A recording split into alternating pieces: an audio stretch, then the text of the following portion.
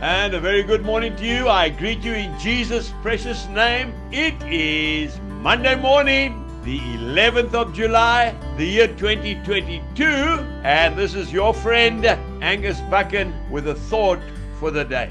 John chapter 3, verse 16. Probably the most famous scripture verse in the whole Bible. For God so loved the world that he gave his only begotten Son, that whoever believes in him should not perish, but have everlasting life. You know, I want to tell you about a young man.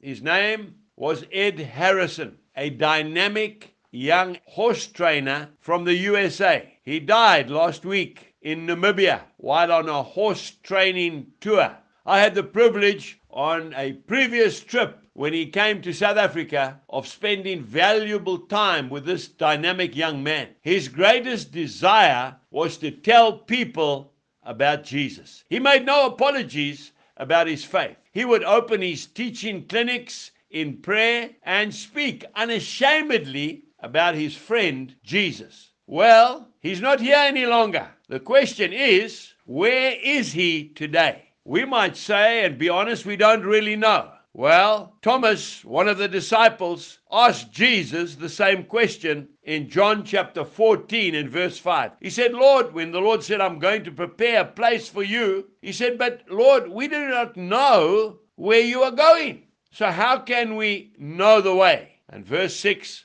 of John chapter 14, Jesus said, Thomas, I am the way, the truth, and the life. And no one goes to the Father but by me. You see, it's not about being a good person. No, we've got a saying, and you know it well, good people don't go to heaven, believers go to heaven. Now you might say, how can you justify that statement? Well, remember the thief on the cross, minutes before he died. And he deserved to die according to Roman law. He was a thief. He said, Lord Jesus, remember me in heaven. He acknowledged Jesus as his Savior. And what did Jesus say? He said, today you will be with me in paradise. I just sense somebody maybe listening to this message who is afraid of death, because we are all going to die. That is a given. I want to pray for you. I want to pray a simple prayer, because that's what Ed Harrison would want me to do. I'm going to pray very slowly, and I would ask you to pray this prayer after me. Dear Lord Jesus,